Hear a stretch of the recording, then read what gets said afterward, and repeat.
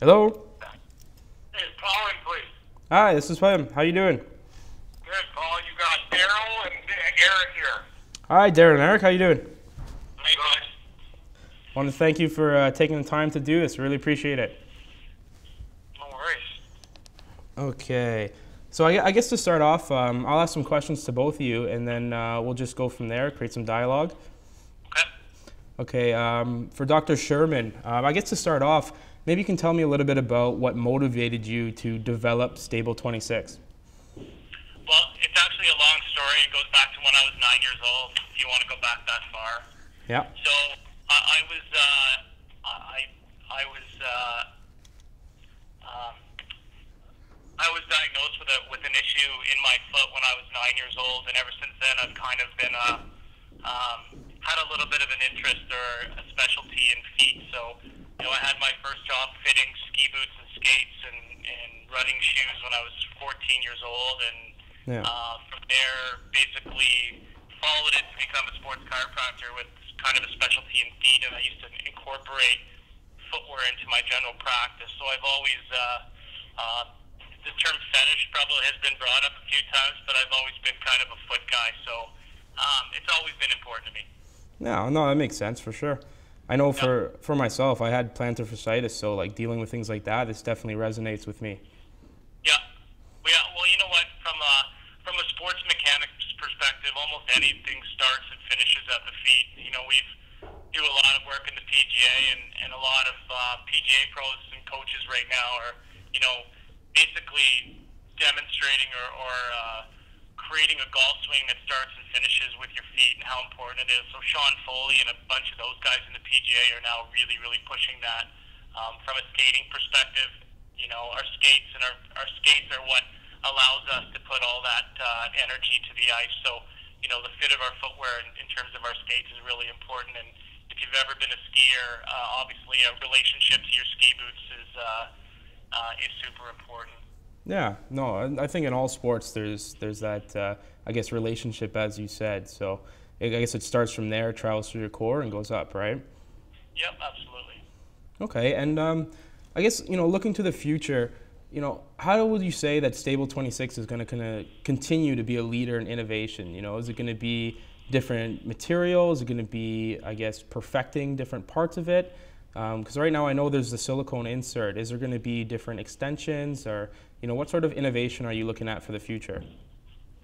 Well, I guess where we started was we've tried to redefine what socks are all about. Yeah. So socks to us aren't just yarn that you put on your feet and wear and be finished. I know there's a lot of sports specialty socks out there, and there's a lot of people that talk about moisture wicking and temperature control and that sort of thing.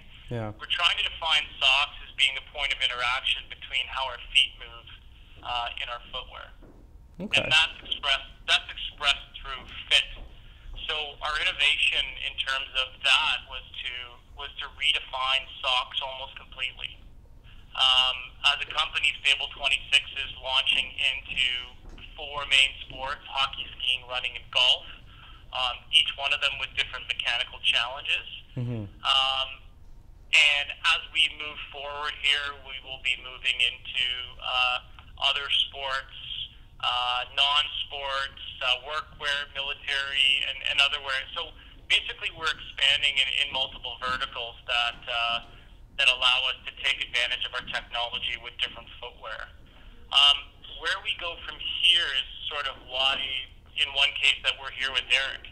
I'm assuming that you're familiar that Erik had one of the most highly publicized injuries out there, and one of the reasons why we're here is that there was Erik and I are starting a bit of a partnership here in creating the next new cut-resistant sock. Yeah.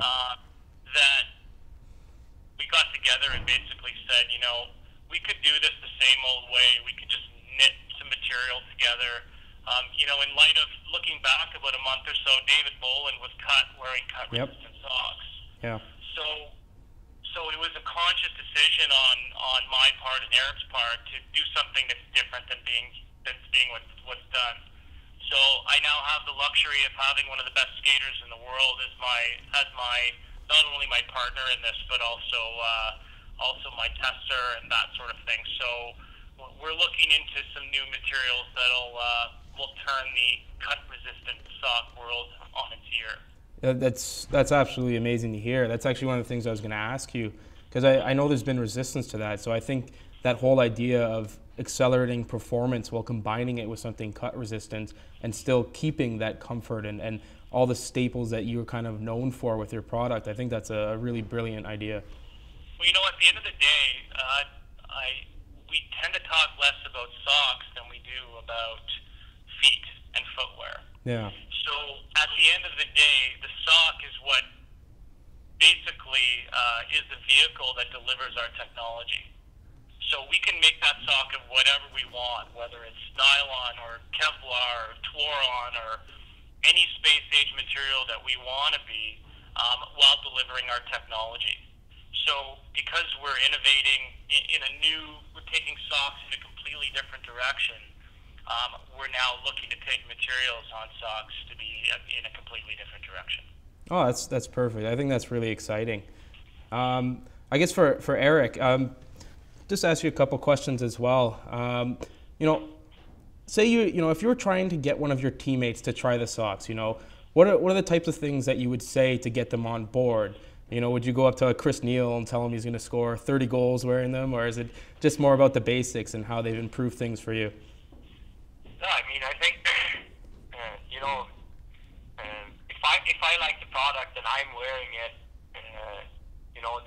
that's probably the main pitch that I would tell other guys. I mean, if I like the product, I'm gonna support it, and it's not gonna make anyone score 30 goals. But maybe the Kassassin.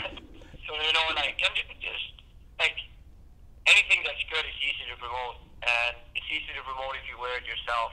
And as of right now, we're trying to develop a sock that it's going to be safe and comfortable at the same time, and high quality always sells. And as of right now, I think going forward also, I think cut resistant material is going to be mandatory at some part in the National Hockey League, just because of the injuries that has happened. And we're just going to try and find a quick way to get the best possible material. Oh, I think it's paramount. I think that's really important. I know some of the organizations are starting to hand them out and trying to get people to wear them. I think what you're doing with Daryl is very important because, as you said, with Boland's injury, it went right through. So it's going to have to be something that's even better than the Kevlar that are out there right now. So yeah.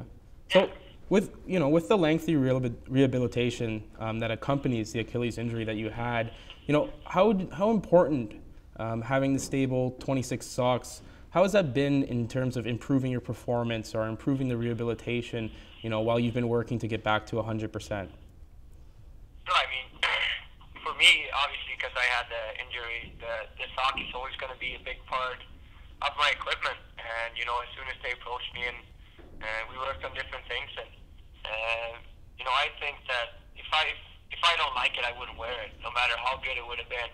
And I think just the comfort level and the fit of everything, has made my day easier. And I mean, I spend so much time in the skate that, I need something that, helps me be comfortable and save my feet from getting banged up every day.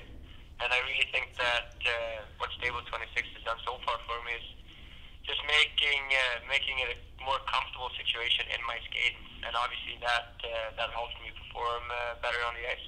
Oh yeah, for sure. And Paul, at the end of the day, if I can just interject here. Yeah, absolutely. I think our socks are amazing,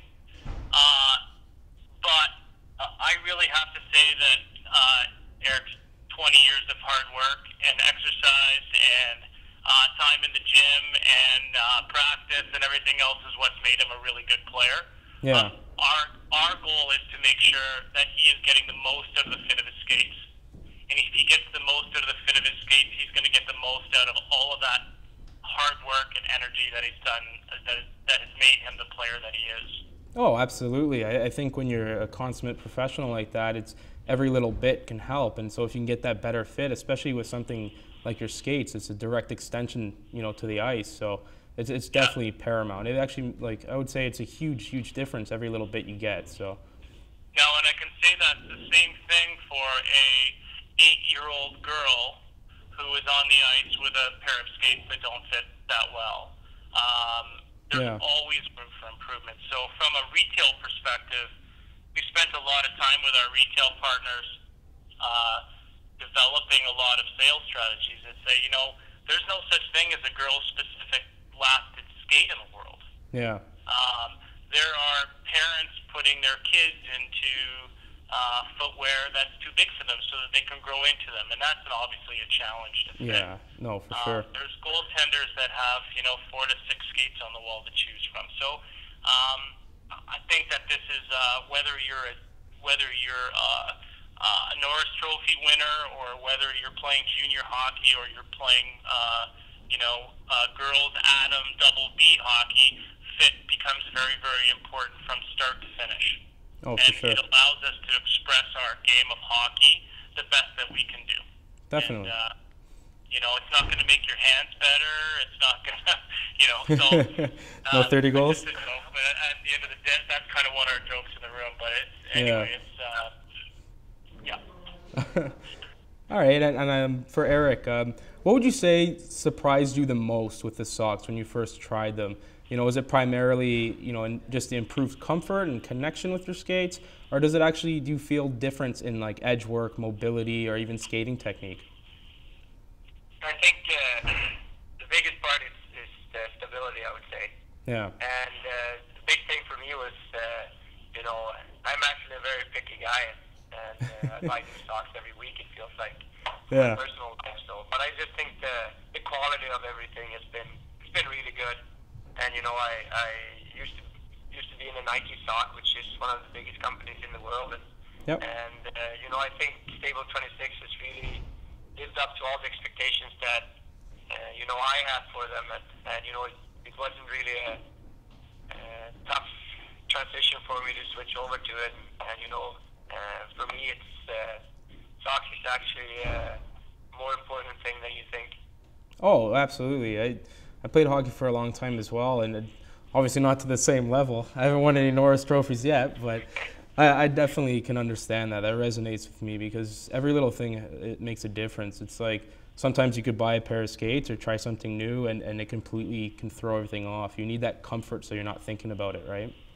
Yeah. I mean, it just makes the everyday living a lot easier, not having to deal with a small thing like a sock. And I think having that problem out of the world, working with Stable 26 is definitely helping me, just focus on playing hockey. Yeah, absolutely. That's the number one thing, right? Exactly. All right. Well, I think that's perfect. I don't know. Is there anything else that you guys wanted to be, mentioned in the article, or anything that you wanted to kind of say? Yeah. Well, I just want to let you know we just launched a new website at stable26.com featuring my friend Mr. Karlsson here. Awesome. And so you can have a look there. You're going to see us launching into Canadian and American retail currently and expanding over the next few months with some very large retailers. So we'll have a lot of things to be able to talk about here. And then expanding to take over the world in the next few years.